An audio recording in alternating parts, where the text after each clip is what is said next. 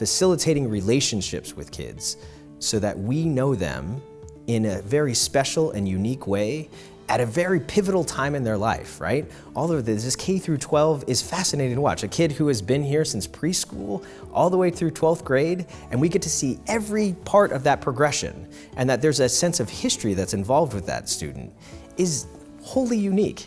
I mean, I don't think that you could really find another school where boys are known for what they actually are versus the way that they're perceived by other people.